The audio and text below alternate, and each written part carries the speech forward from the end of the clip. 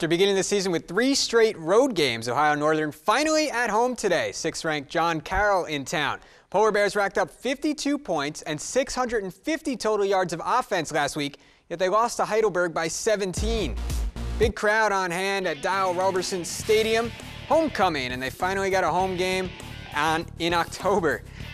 Quarterback Patrick Angle handing off to Devin Price on the jet sweep. He comes near sideline, picks up the first down before he's knocked out of bounds. ONU would be forced to punt.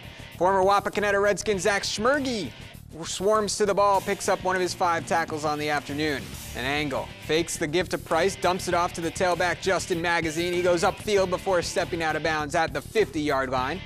And Price takes the sweep again, hustles to the far sideline, picks up a first down and more, 18-yard gain on the play before he's shoved out.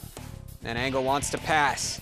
He's going to hit Matt Craven on the slant, pick up another Polar Bear first down inside the 10-yard line. ONU forced to settle for a field goal as Andrew DeMario puts it through the uprights from 21 yards out. Polar Bears lead 10-7 now.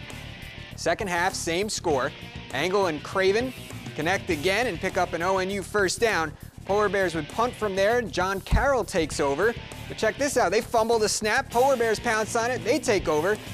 But it wouldn't be enough. John Carroll gets the victory 17-10 over ONU.